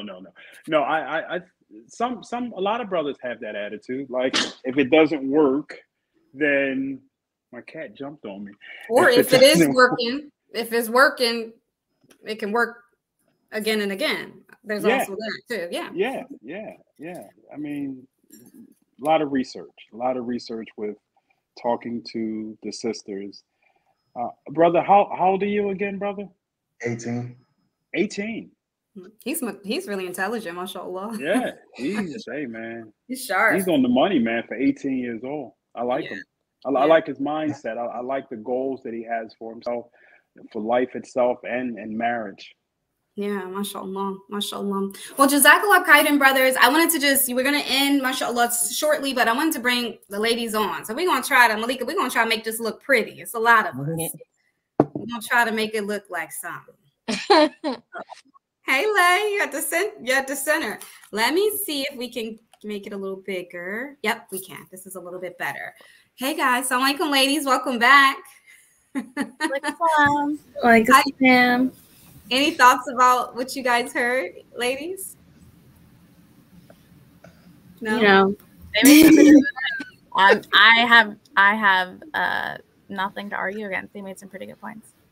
Yeah, mashallah, subhanallah. I definitely appreciate us just having this sort of layered conversation, and mashallah, that we're all here together and we were willing to just talk plain about it. There was a couple of questions I wanted to sort of bring in, but I did want to ask, as it relates to for those why I don't want to get married, what are some solutions?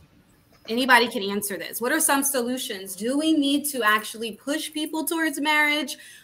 Do we need to kind of be more accepting that people have different lifestyles? What are some solutions that we can offer for this growing epidemic of people just not wanting to do it? I think that we need to have more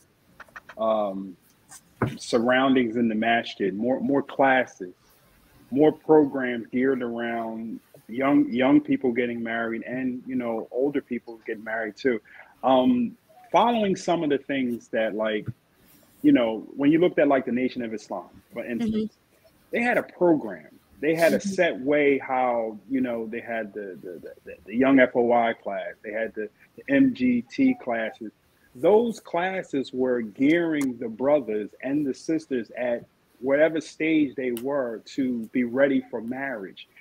Alhamdulillah, we know that the Sunnah is the best, and I'm not taking anything away from the Sunnah. I don't want anybody to misunderstand what I'm saying. But we have not yet in the Sunni community made it that type of environment, whereas though a brother comes in and a sister comes in, and we have that class that nurtures them and teaches that young sister how to be a young wife, and teaches that young brother how to be a good provider and a young husband for his new wife. That's not missing. That's missing in the Islamic community. And alhamdulillah for Imam Idris, for everything that he's doing in the community of a match to the law. That's one of the very few communities, African American I'm speaking about, here in the city of Philadelphia, that is grooming people towards that. That's missing. Those like little MGT classes where they were teaching sisters how to sew and how to bake and how to clean, those things are missing. Institute some of those things, and I really believe that it would help brothers and sisters on that path, especially if they're young, trying to get married. Alhamdulillah. Thank you, Brother Jihad. Ladies, any proposed solutions? Go ahead, Miriam. No. You can talk. Go first.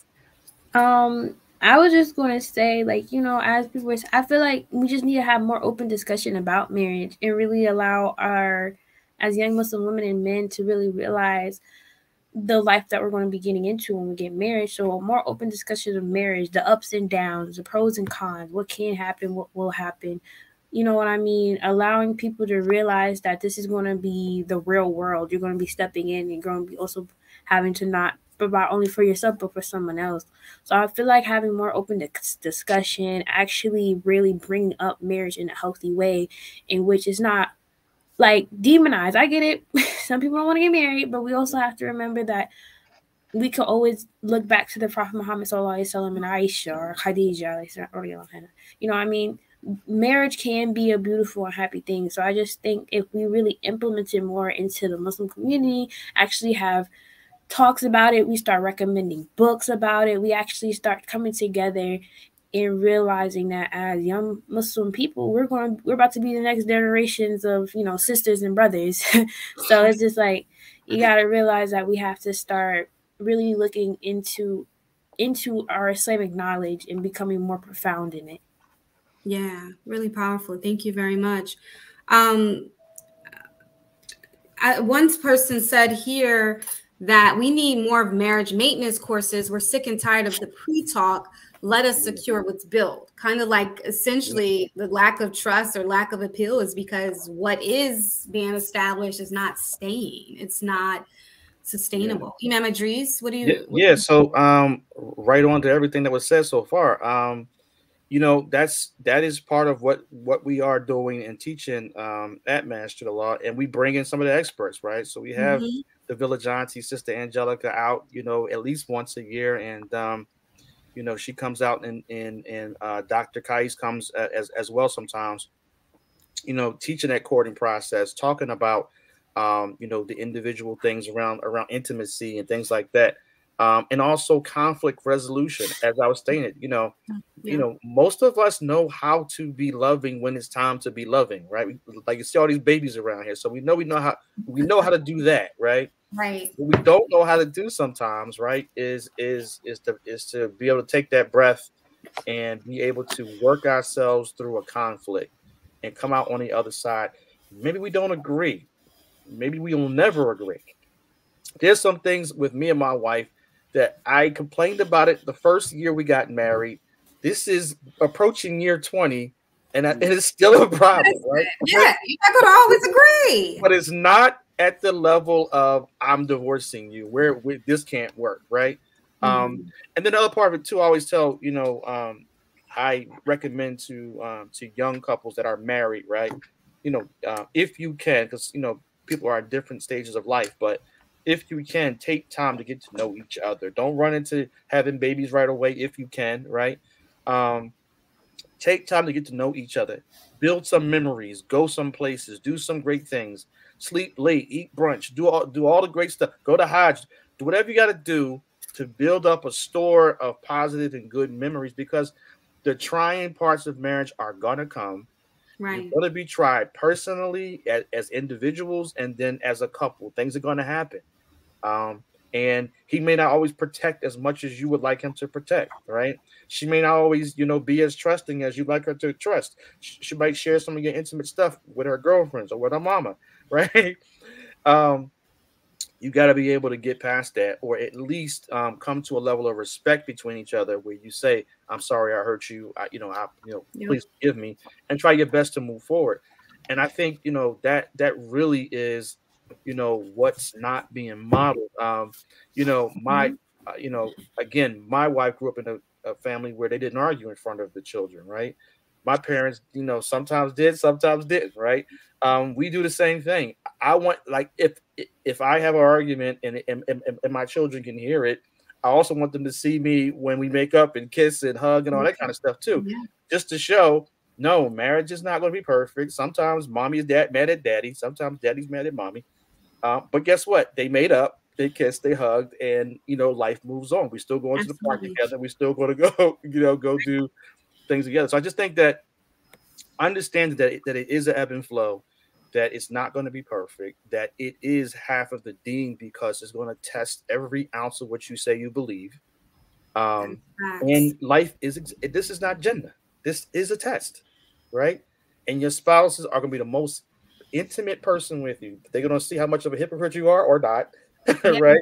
How well your prayer habits are or not, Mhm. and also going to see you at your strongest points and also your weakest points, right? So that's Absolutely. why it's important to, you know, to pick To the right have that sort of mindset. that Jazakallah mindset. khairan, Imam. I appreciate that. I wanted to bring a point, and I'm going to go to you, Miriam, with this point. But this sister said something that's powerful, and she said we really need to focus because beneath the layer of the why I don't want to get married is I hear a lot of fear. Okay, I hear a lot of fear. I hear a lot of mistrust, and this is something that is happening inside and outside of marriages as it relates to men and women. Okay. And so she said, we really need to focus on changing our mindset about how we view each other as brothers and sisters. We have to be intentional about healing and wanting to see the best for each other. Like we literally have to big up each other so we can rid ourselves of the insecurities that we have, which forces us not to be vulnerable and not trust each other, therefore not feeling safe.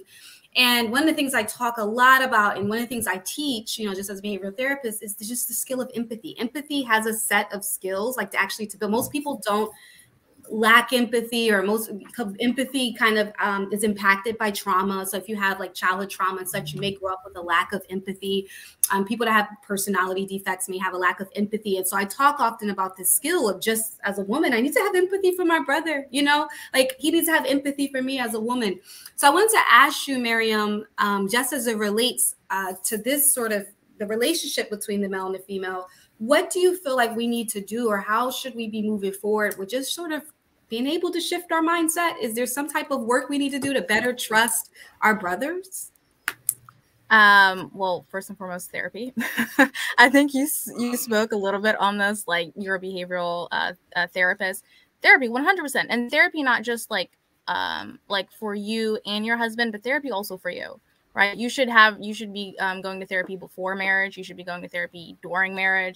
If you get divorced, you should be going to therapy after marriage, right? And the reason why I just recommend that is because when you aren't self-aware, when you aren't constantly in a state of reflection, of, you know, you take an action and then you think about why you took that action, right? You think a certain thought, like, where is that thought coming from? You are blindsided to things that are clearly obvious to other people.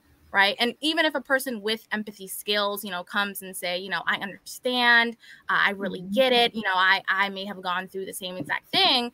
If you are still not putting in your own effort, their empathy doesn't matter. Like it's like throwing, you know, eggs at a brick wall.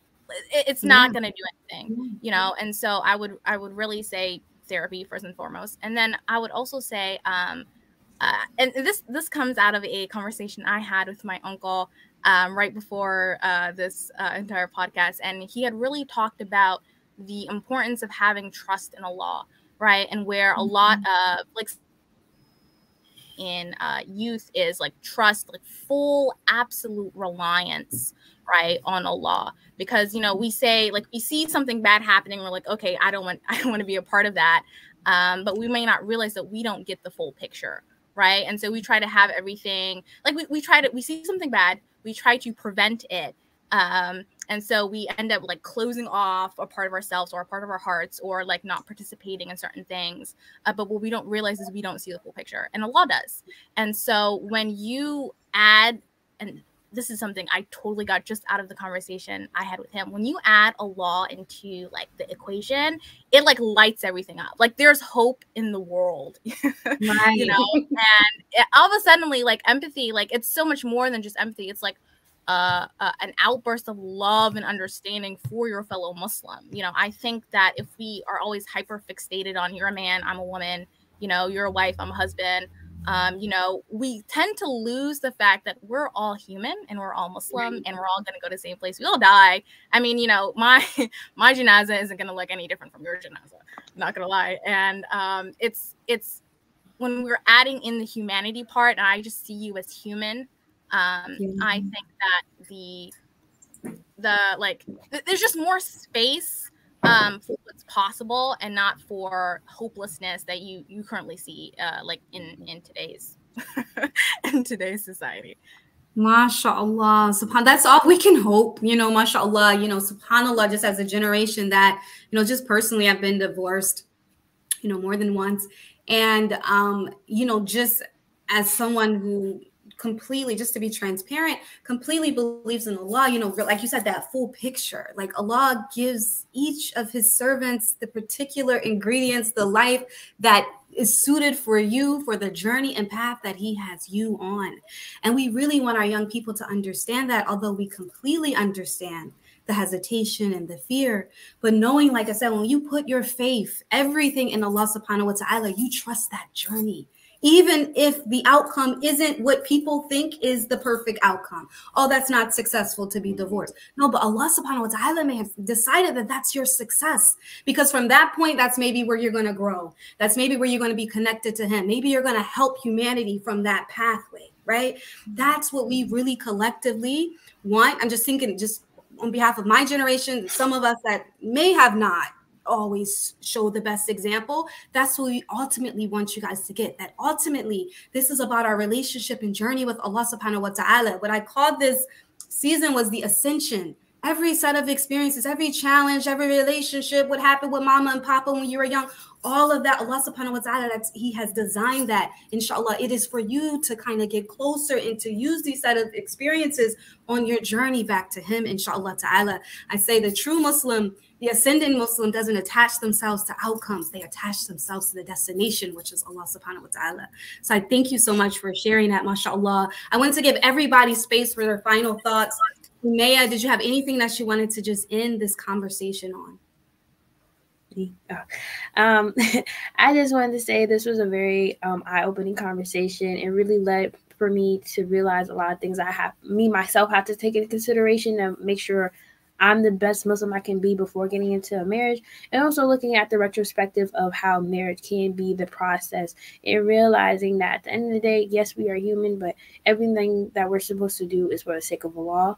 You know what I mean? Everything, when it comes down to it, from this discussion, you know, we're doing it for the sake of making sure that people are knowing, people are in the now, and people are realizing that we are really trying to make a movement here and make sure that we as young Muslim women and men can give as much education as we can to the Islamic community. And inshallah, by the grace of Allah, you know, we all get our good deeds from this, and that hopefully we all have successful marriages in the future when the time is right. I mean.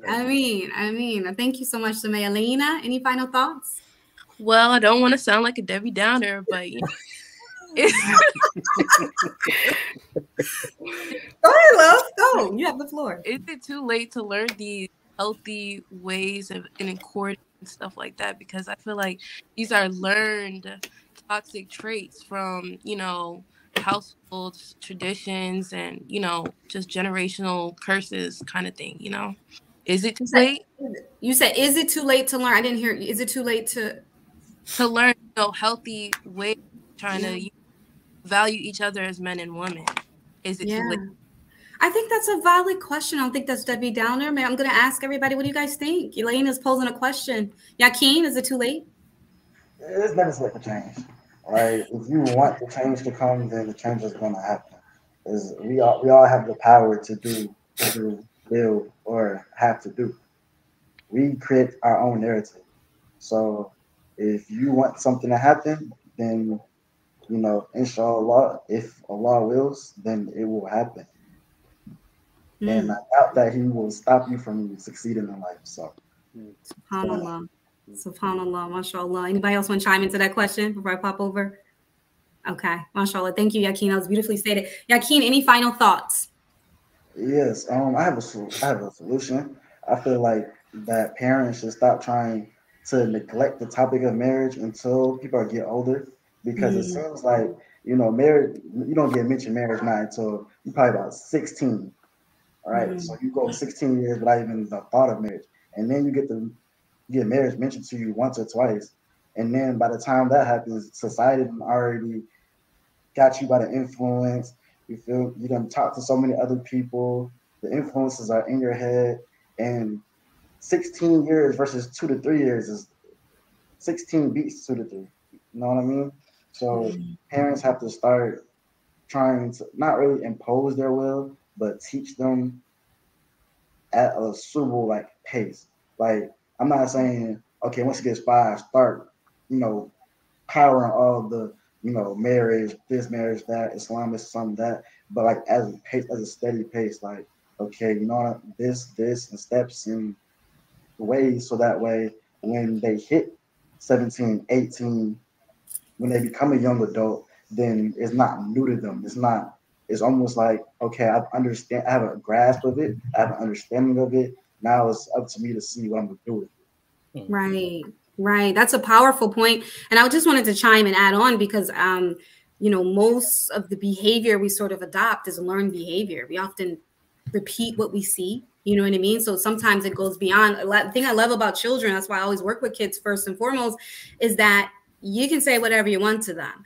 If you can't model that, if they can't see it, they're not always going to take that in. And I often want to caution us as parents as well that we have to be mindful about our own healing. If we go through a difficult divorce, we have a challenge with our children's father, whatever it is, we have to be conscious about how we handle that, because our children see that model as well. And those are sort of the patterns people repeat. Well, I can't trust no man because daddy was a bum, according to mom, right? And so these sort of things get passed on as well. And so in addition to what you're saying, young brother, when you say we need to start talking about it earlier, we also have to be very conscious of, as parents, of our model, because of what our kids are actually viewing. The things we say, in our banters, just, in our frustrations, we have to be very conscious, because these are the things that really get imprinted.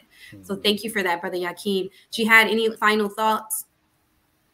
No, I agree with everything that everybody said this evening. This wonderful, beautiful conversation. I think one of the sisters hit the nail right on the head. She said that we have to trust. We have to trust in the law. And ultimately, I think it was Sister Miriam that said it, that our outcome has to be pleasing to Allah first and foremost. And we have to really go into it knowing that no one is perfect. None of us are perfect. Yeah. And just solely trust the law. And I'm all for those pre-marital counseling sessions. I think those sessions are so very important. Counseling sessions for yourself, premarital counseling sessions, and even when you get married, I think you should still have some type of outlet or some type of source that you go to talk to. If everyone they're blessed like the imam, his father's an imam, so when he has problems, I'm sure he goes to his father for advice. SubhanAllah, having that person to go to. Thank you. And Imam Idris, any final thoughts? Yeah, sure. I think we have to always remember that marriage is not our institution. It's the institution that Allah calls us to. And what Allah calls us to is best for our life, right? If we go about it in a proper manner, right? All the things that our Prophet, peace and blessings be upon him, modeled in good character amongst his companions, with his wives. Those are all things that we should bring to our personality, inshallah, and our character, so that we have, successful relationships in general, friendships, business relationships, but also marriage, right? And so anything that we do fi sabilillah or with the intention of pleasing Allah, know that he will bless you in it if you are sincere. And also, when I talk with couples, which I try to avoid doing at all costs, right? Right.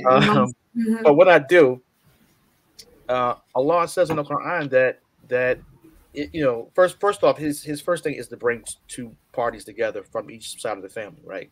Right. Arbitrary. But Allah says that if the two sides wish for reconciliation or want reconciliation, sincerely want reconciliation, that He will make it so. Okay. So we have to, again, put our trust in Allah. Also know that being married, because there are lots of people who are together with people, who are having babies with people, who have property with people, who are going on vacations to Cancun and Hawaii with people that they're not married with, right? So marriage is what we're doing to please Almighty God, because he said this is the best way for us to be together in that type of union. So anything you do for the pleasure of Allah with the intention of pleasing Allah will certainly be blessed. And we have to get more educated on how to better dwell together in those relationships. So I would certainly, we do at least 3 premarital counseling sessions, and then we also do sessions afterwards, and try to make. We certainly are not doing enough. We could be doing a lot more. And these conversations have been really enlightening to me, that we have a lot more work to do if we want to build strong families and strong communities, inshallah. So inshallah. Jazakallah khairan. And I'm going to end with this beautiful post from a dear sister. She said, excellent panel. I'm off a certain age, getting divorced, but I learned so much from the young people. I now clearly see the part I played when the brothers talked about the man's sensitivity and hurt and his needs to trust that we won't hurt them with our words. I need to make amends to my husband for my words. I am focused. I am, or I guess she's always been focused on her hurt only. MashaAllah. So Jazakallah khairan, you guys, for bringing all of this to the table and allowing us to see just beyond our own selves, what we want for our own selves, and see one another. MashaAllah. I just want to ask this final question to my 4 young people. Do you want to get married? Not right now. Not right now. Maybe after 25, but not right now. Still no. Okay. Yeah, Keen's like, he made it clear from the beginning. But yeah, say no, but definitely not now. Okay. Alhamdulillah. Alhamdulillah. And so Mary, you just... I gotta do what I gotta do first before I get married. Alhamdulillah. Well, may Allah bless each and every one of you guys. We need to, as a community, collectively, continuously to pour into one another, especially into the next generation. You heard them say it clearly. I heard it over and over. We're not pouring enough into them. We haven't had enough talks. We haven't included them in enough dialogues. We haven't given them a multitude of different lenses and experiences. And so there's still an opportunity to do that.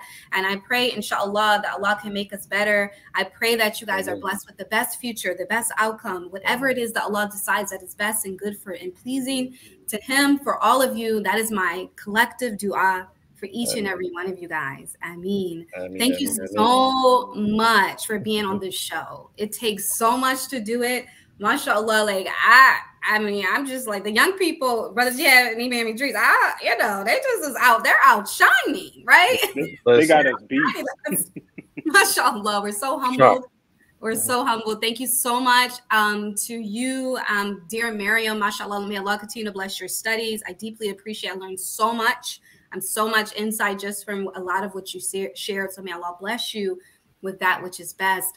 Sumaya, thank you so much. I see you, mashallah, just like a beacon of how I wanted to be at your age. Mashallah, you're just strong and just, just assertive. And may Allah continue to increase you and bless you with what is good.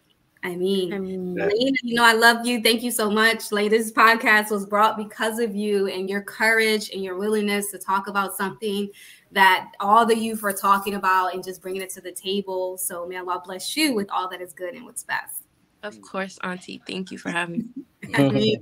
And for the Yakeem, bro, I'm like, I need you to be, I need young brothers. I need the brothers to be surrounded by you. Most of the people said they love your mindset. May Allah bless you. May He increase you. May He make you successful. I love the way, mashallah, that you think. SubhanAllah, just as a young brother. So thank you so much for being on the show, and may Allah bless you with all that you seek and all that is good. Thank you. I mean. Thank you. And Brother Jihad, thank you always, family, bro. Thank you for always coming on, representing, being honest, authentic. Thank you so much. May Allah bless you. I know you had a whole long work day, so I appreciate you. May Allah bless you, sister, because what you have done with this platform over the years, you have taken it somewhere beyond radio. I may be doing radio here in Philadelphia, but you are touching so many souls out here. And may Allah give you so much success with this platform. And those that are watching, support this sister and what she's doing. Support her. Please support her. Thank you so much for the jihad. That means so much. Alhamdulillah. Thank you, Imam Idris, for being our resident Imam. MashaAllah, the go-to Imam for a lot of these social issues. I really appreciate you, applaud you. And I love how, you know, you implement practicality in a lot of your teachings and make it really palatable for some of us that's just out here struggling. So may Allah bless you, brother, for being here. I mean, and like Jihad said, I have to applaud you, the effort that you're doing. Like you said, I mean, listen, the deen is meant to be lived, right? The deen is for the dunya, right? If you can't, if it's not applicable, if it's not something that people can actually touch and is tangible and can use, then we're not doing it any justice. So these third spaces that folks like you and Jihad are hosting, where folks can talk about some of these things, because some of our masters are way too conservative. We can't have these kind of conversations in the master, which I think is crazy, but it is what it is, right? So so thank you for having platforms like this, giving young people a voice, right, and having an opportunity to actually express themselves, so people like me can learn about what's going on and try to be a better leader, inshallah. Jazakallah khairan. Thank you guys so much. Thank you to the amazing audience members. I really, we were so deep into the conversation and just giving space for our young. As you notice, I didn't do as many audience comments as I typically do, but it's just because I really wanted to give space for the young people to just be heard completely. So thank you guys for being patient. Thank you for all your comments. I encourage some of my young folks to go back on and look at the comments. Feel free to comment to anything that you missed or overlooked. But Jazakallah khairan. Thank you guys. We're coming back. I think we're going to have a little bit of delay in our next show. It might be 3 weeks, but I'll drop the date. The next episode is called Fornication in the Heart It Hardens. So we are going there with our experts, our sex experts, and people in the community really talking, having a very layered conversation about sex outside of marriage. So we're going to, follow up this dialogue. Jazakallah khairan. Love you guys radically. Assalamu alaikum wa rahmatullah.